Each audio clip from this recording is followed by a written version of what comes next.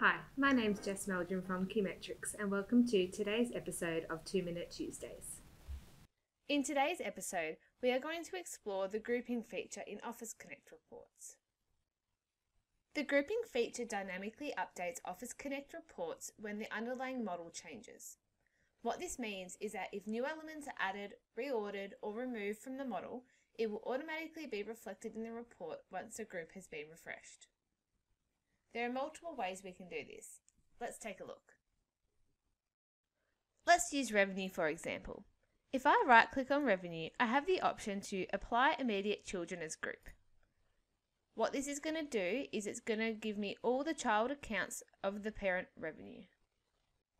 The next option allows for a more flexible approach. If I right-click on product revenue and services revenue, I can then right-click apply selection as group. This is going to create a group between product and service revenue, ignoring maintenance and intercompany revenue. If you already have an existing report in OfficeConnect that was built prior to this functionality becoming available, you can now group accounts of the same parent together. The following accounts under revenue all have the same parent. These were added into the report individually rather than by group. If I highlight the 4 accounts, from the OfficeConnect toolbar, I can select Groups and Group.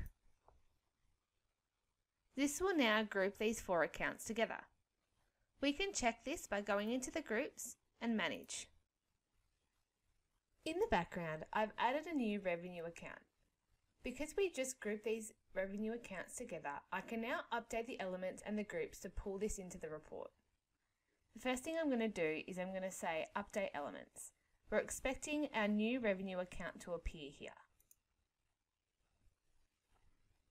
Now that we can see our other revenue account, I'm going to go to the Groups section over here and I'm going to update the groups. Now we can see other revenue has been brought into our report. That's it for today's episode. As always, if you'd like to know more details or get further assistance, please reach out. Thanks and bye for now.